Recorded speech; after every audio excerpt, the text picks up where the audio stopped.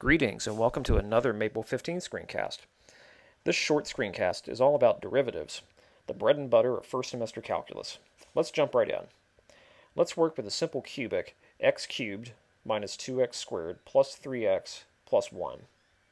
Type in this expression and hit enter. There are at least 4 different ways to differentiate expressions like this using Maple. One way is to use a context menu. Right-click on the output, or Control-click if you're using a Mac, and select Differentiate, and then the independent variable, and Maple computes the result. A second way is to use the command line and the diff command. Type in diff, then open parenthesis, then the expression to differentiate, then a comma, then the independent variable, close parentheses, and hit enter. A third way is to use the expressions palette. Click on the derivative form to insert it into the workspace. Type in the variable name, and then hit Tab and type in the expression, being very sure to put parentheses around the expression if it contains multiple terms, and hit enter. Finally, you can define the expression as a function using the arrow notation.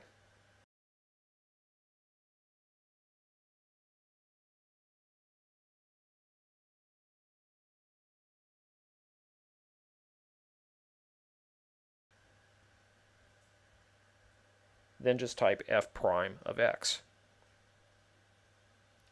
Once you've computed a derivative, you can save it to a new name using a context menu.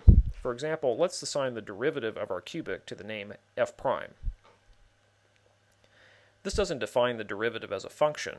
For example, typing in f prime of 1 doesn't actually plug 1 into the derivative of f.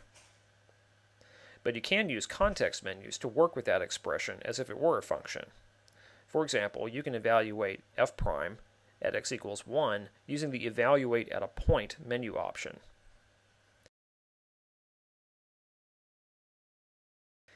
Or you could plot the derivative.